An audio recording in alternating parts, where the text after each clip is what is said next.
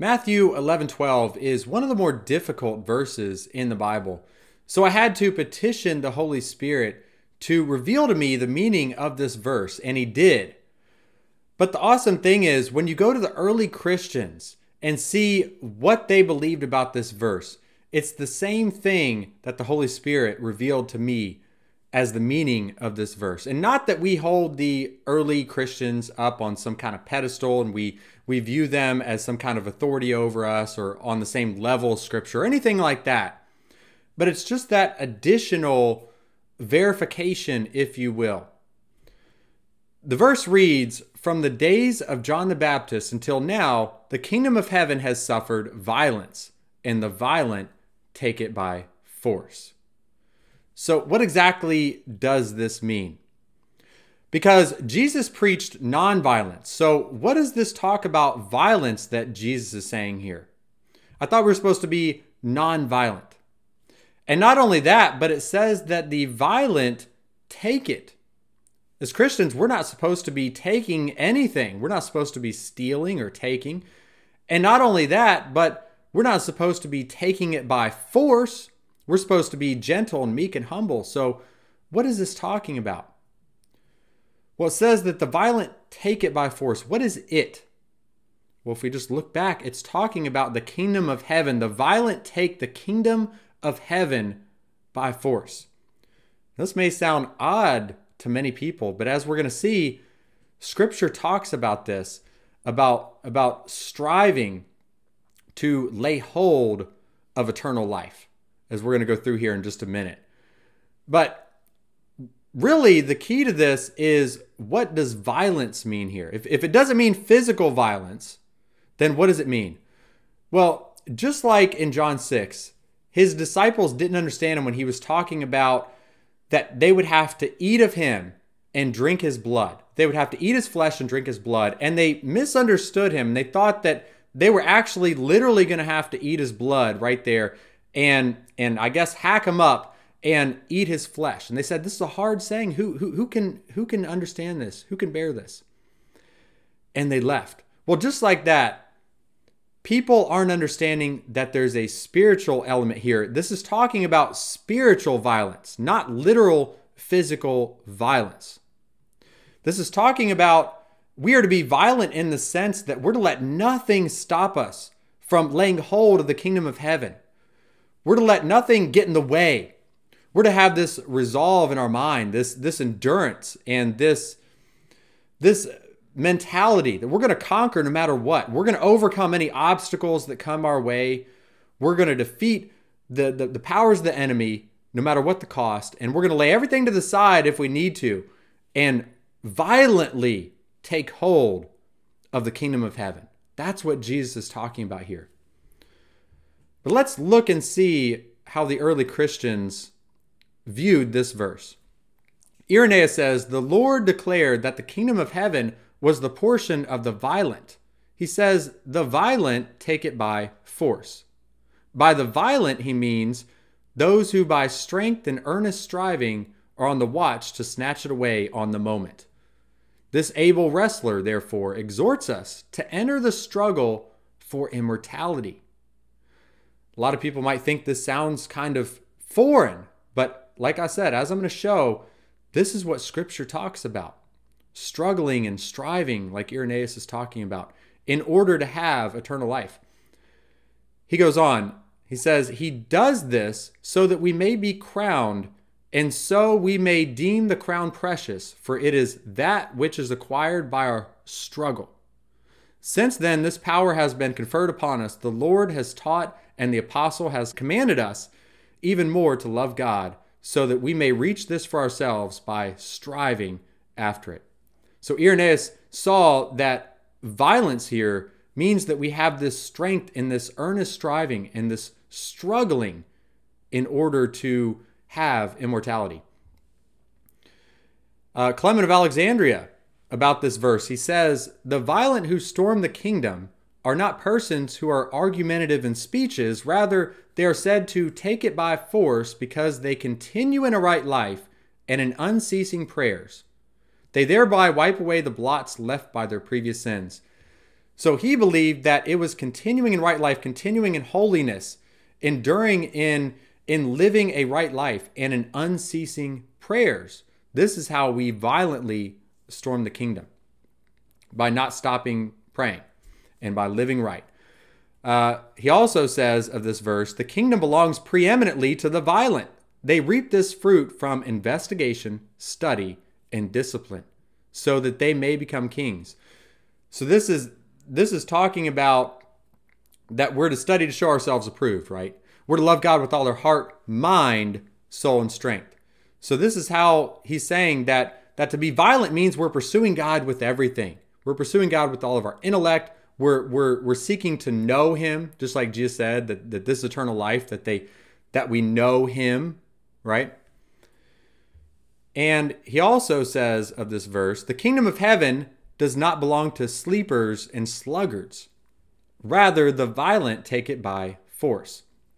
For this alone is commendable violence, to struggle with God and to take life from God by force. Again, this to us may sound foreign, but as I'm going to show, this is absolutely reiterated in Scripture. And he knows those who persevere firmly, or rather violently, and he yields and grants, for God delights in being conquered in such things. So he not only sees it as investigation and study and loving God with our mind, but also struggling with God to take life and persevering. It's this, the early Christians saw this verse to mean enduring and persevering and pursuing God with all we have, right?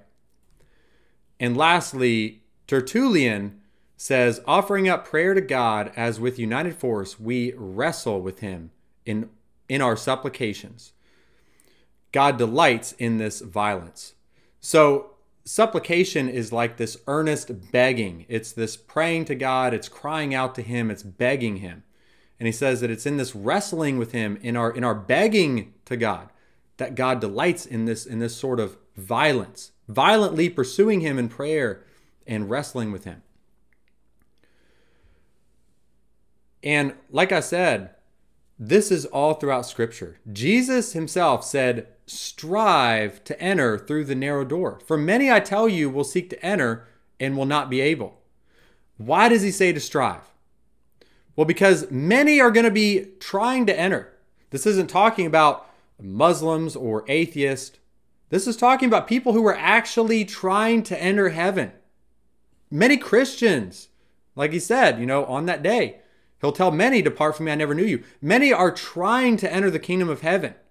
They may be sincere and they're trying, but they're not going to make it. That's what he's saying here. Why? Because they're not striving. Many Christians don't even know that they're supposed to be striving. They don't even know that they're supposed to have this violent resolve to pursue God above all else, to forsake everything they have and to pursue him with all that they have, and to keep doing this, to endure in this, to cry out to God. This is why many Christians are not going to enter the kingdom of heaven.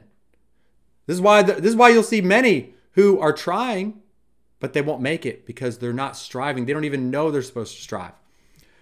Like Paul tells Timothy, we're to fight the good fight of faith. And it's a fight, friends. It's a fight of the mind. It's a fight of the will, and it's a fight of the mind. It's a fight against false doctrine. There's so many false doctrines that come in and try to choke us out and try to lead us astray. And it's a fight of our own will to not let pride get in the way and so many temptations get in the way. This is a fight.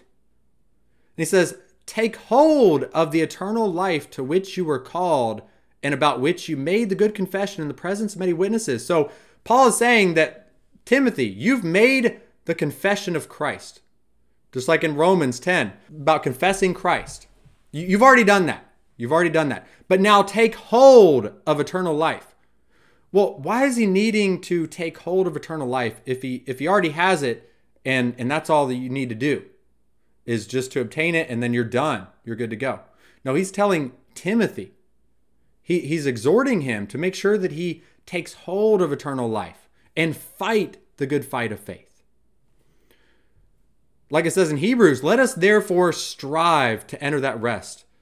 Why? So that no one may fall by the same sort of disobedience. All throughout Scripture, we're commanded to endure, to persevere, to continue in the faith, to strive. This is all throughout Scripture, friends. And then, of course, Jesus says in Mark 13:13, and you will be hated by all for my name's sake, but the one who endures to the end will be saved. Now listen, there's two major pitfalls that I see. And there's more, but these are two in particular that I want to talk about today. The first one is, like I already mentioned, the first category of Christians that don't even know that they're supposed to be striving, so they're not even striving. Okay, they're living a they're not being violent, trying to violently take hold of the kingdom. They're just kind of going on about their life. They don't even know they're supposed to be striving. But there's the second group of Christians, those who are actually walking the narrow path, who are actually living holy, and yet they will not endure to the end. They will not persevere. This is why Jesus said to the apostles, he warned them, said, the one who endures to the end will be saved. He told this to his apostles. There's a big risk out there, guys. There's a big risk of even you who are living a holy life right now and who have forsaken their sin and are in the will of God. There's still a big warning to you guys. The sad thing is many of you will still not make it. There's so many things that I've seen come in. There's false doctrines that come in and it just leads. I've seen it. I've seen people be on fire for the Lord, be living holy lives.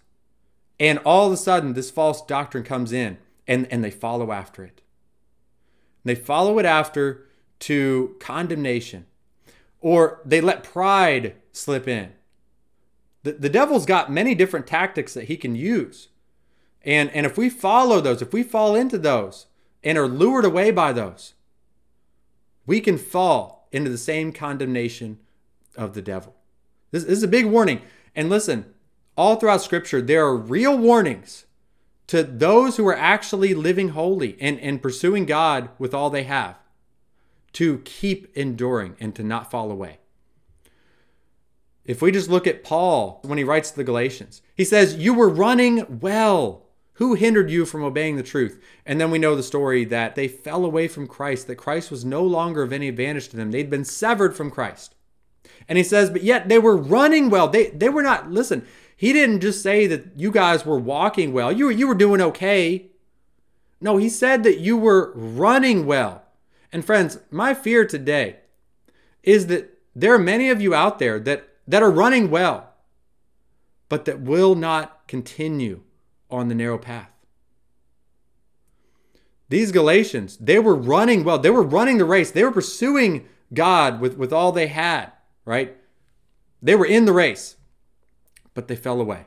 And if we just look at the 7 churches that Jesus addressed in Revelation chapters 2 and 3, like I said in my other video, that there were 5 churches that Jesus rebuked, that he had words of rebuke for. But there were 2 churches that he did not have any words of rebuke for. But let's look and see what he told them. These are strong Christians that, again, Jesus did not rebuke them for anything, but he did warn them. And what I want to look at is, what did he warn them? What did he tell Christians who were on the narrow path? What words did he have for them? Because this is directed to you who are on the narrow path right now, who have forsaken their sin and are really serving God and are in the will of God right now. This is to you. This is to you. Listen, again, this is to the church in Smyrna and the church in Philadelphia, where he had nothing to rebuke them on. But he still tells them this.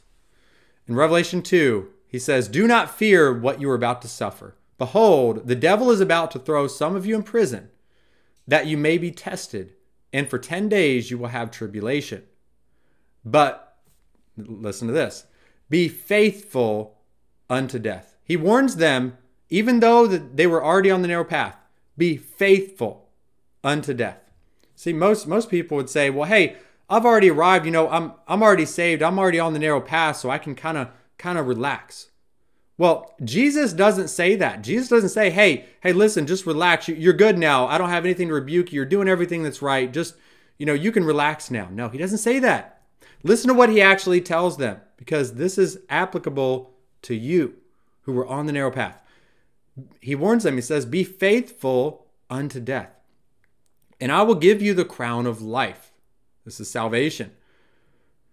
He who has an ear to hear, let him hear what the Spirit says to the churches.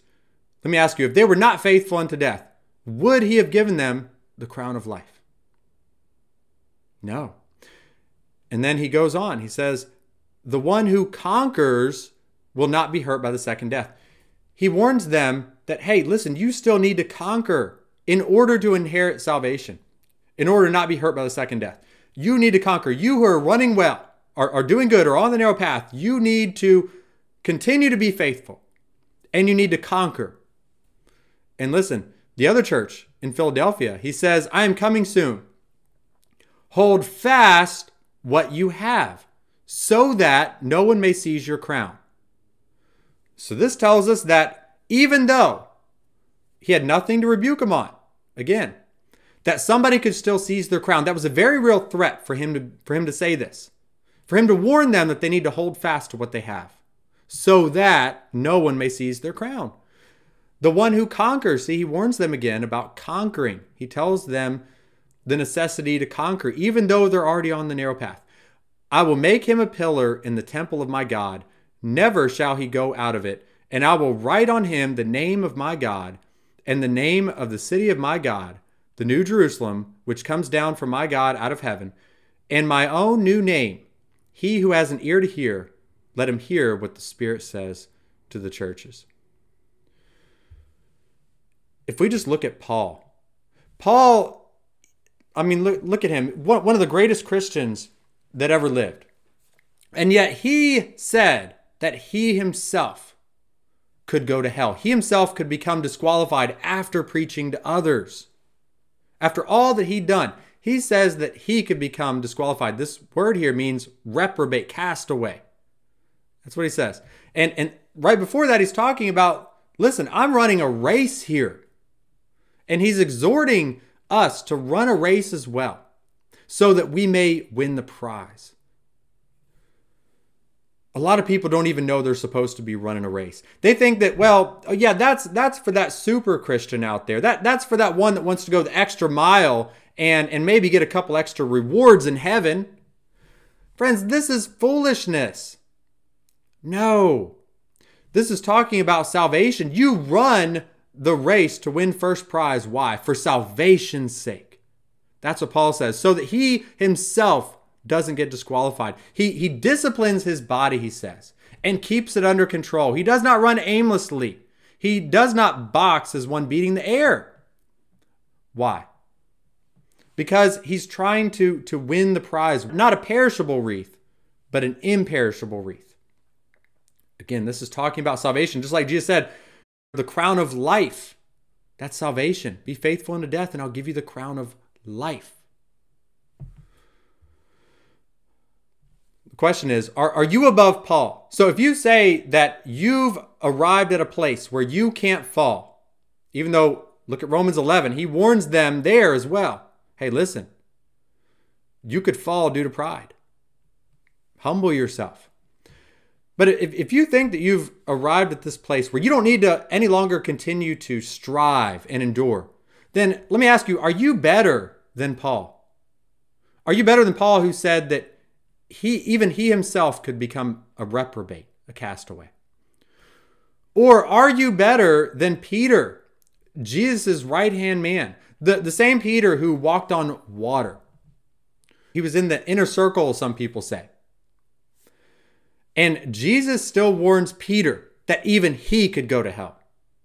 In Luke 12, after Jesus was preaching, Peter seemed alarmed, and he said to him, he said, Lord, are you telling this parable for us? Like for us apostles, disciples? Are you telling this parable for us or for all? Are you warning us, or is this just for all those other people? And Jesus answers him. He says, who do you think I'm talking about? Who do you think is the wise and faithful manager?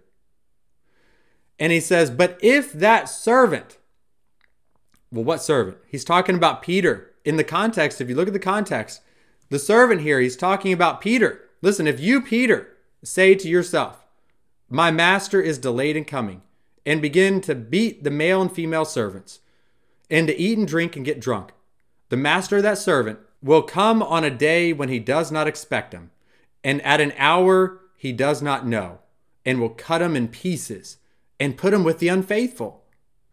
This he told to Peter, that he would cut Peter into pieces and put him with the unfaithful if he ever turned aside and started doing evil. And this is why Peter, if you look at his writings, he said that God judges impartially according to each one's deeds. Why? Because he knew after Jesus warned him that even he could be cut to pieces and thrown with the unfaithful. He knew that, listen, God does not show partiality. God judges each man according to his deeds, he says. And he says, therefore, we're to fear. We're to fear God. This is why Paul tells Timothy, he says that we're to train ourselves for godliness. For while bodily training is of some value, godliness is of value in every way, as it holds promise for the present life and also for the life to come. See, again, he's using this whole idea of running a race, of training yourself. If you just think of any athlete, let's say a marathon runner or just really any athlete, they have this mentality that they're going to stop at nothing. They're going to win first prize. They don't run thinking, yeah, as long as I come in, like in the top 100, I think I'm okay.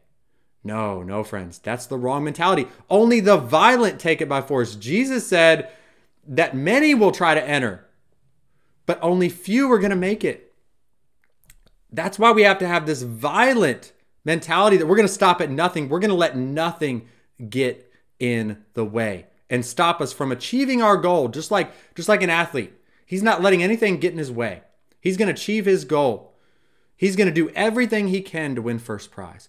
This is what Paul says that we're all to do. This isn't just for special Christians. This is so that we don't become a reprobate or a castaway. We're to run this race. He uses this analogy of a race all throughout the New Testament. And he says, bodily training is of some value.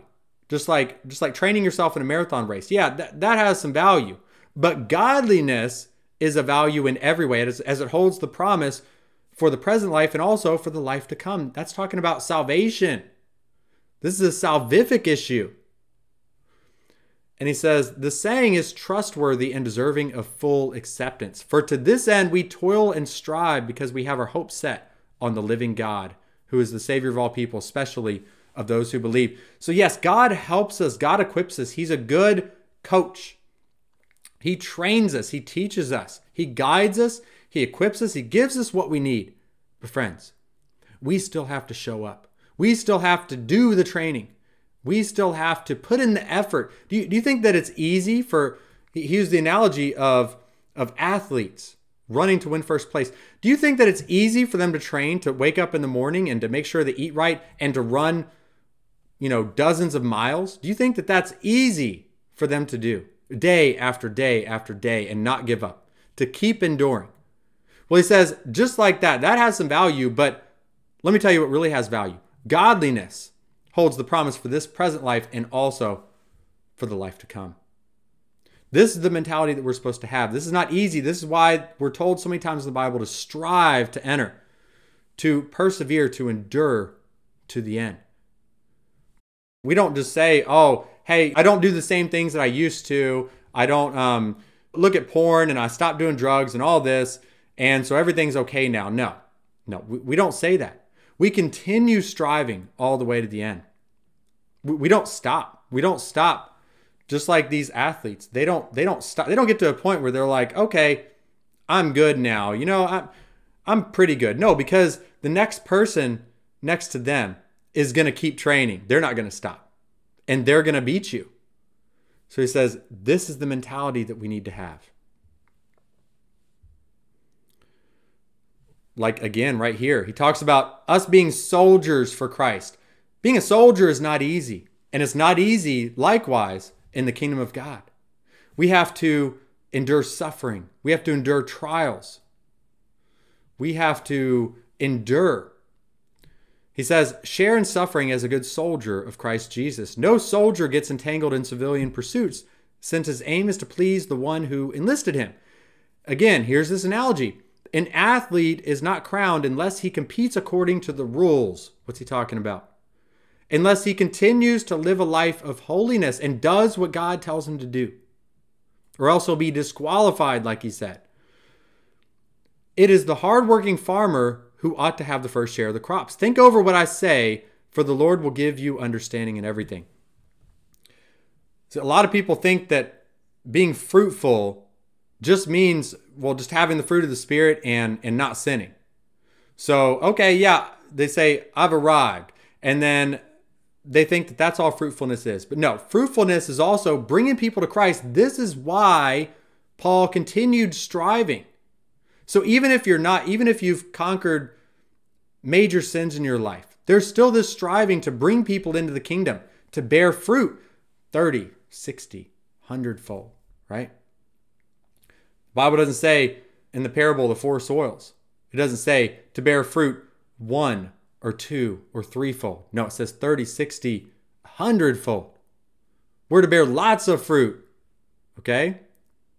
It says, think over what I say, for the Lord will give you understanding in everything. It's the hardworking farmer who ought to have the first share of the crops. This is the mentality that we're supposed to have. Like an athlete, like a soldier. Soldiers don't stop at anything to secure the mission, to complete the mission. This is what Paul is saying.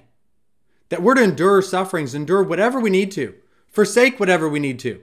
Let nothing get in the way in order to accomplish the goal. And the goal, like he said to Timothy, is laying hold of eternal life.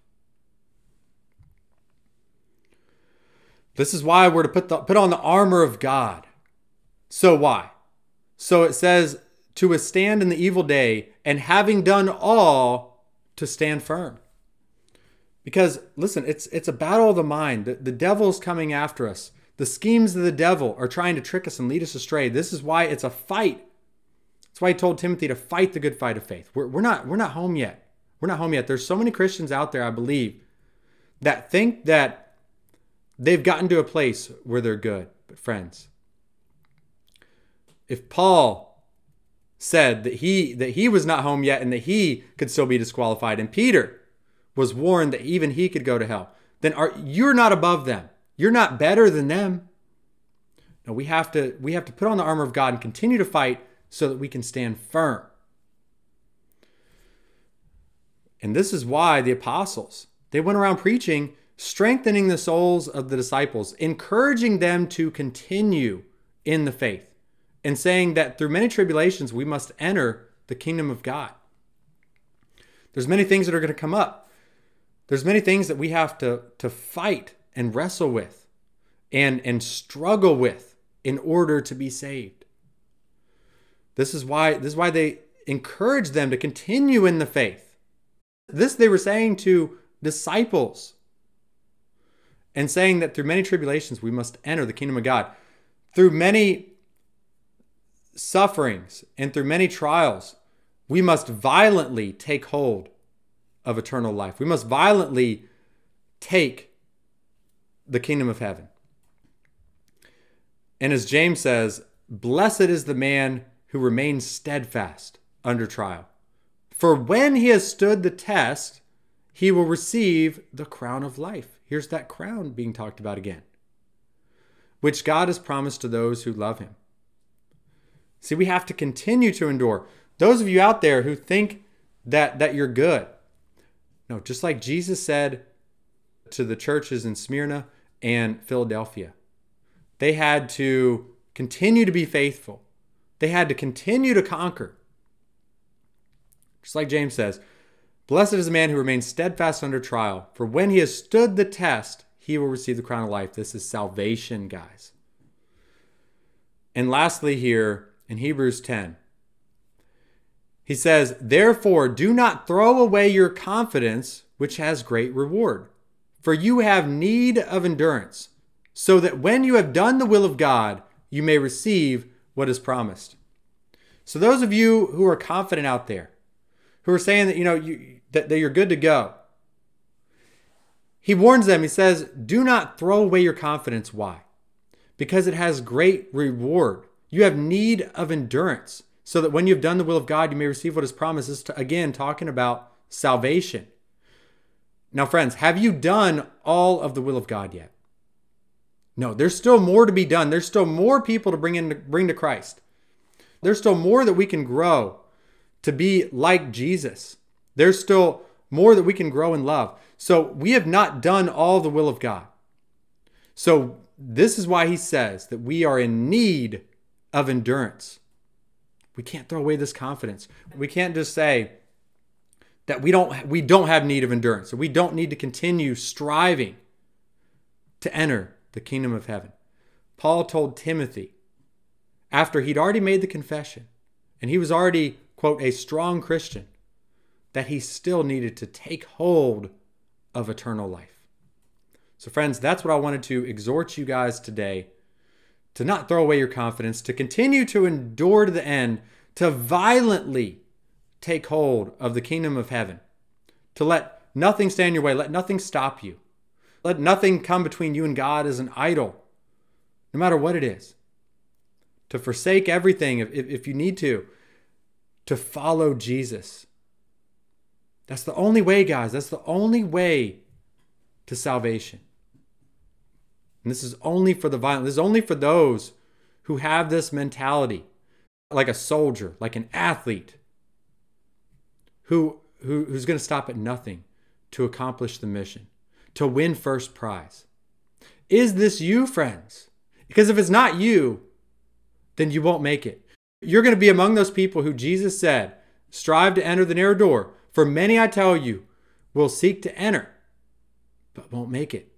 Don't be one of those ones who's seeking to enter, who's trying some, but not striving violently.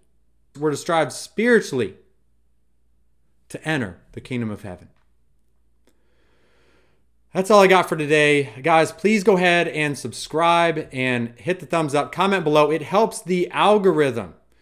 It helps get this message out there to more and more people. Anytime you comment, anytime you hit the thumbs up, it helps spread the message, and it helps the algorithm for this to go further. So thank you guys for everything. That's all I got. God bless.